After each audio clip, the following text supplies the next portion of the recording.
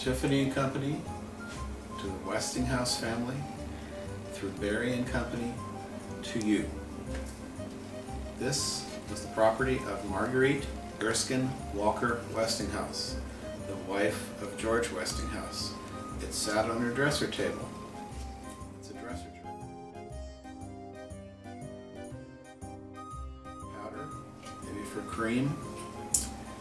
Has her signature acid etched on the bottom.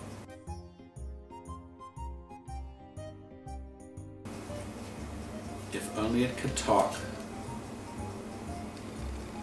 One could only imagine the intimate conversations to which this jar were privy.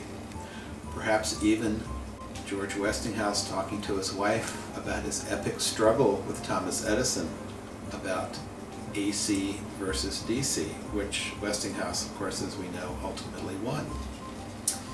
This wonderful jar was made by Tiffany, especially for the Westinghouse family, for Mrs. Westinghouse. It's a wonderful neoclassical revival style.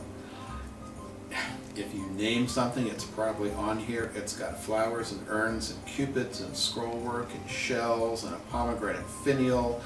It's just the bees.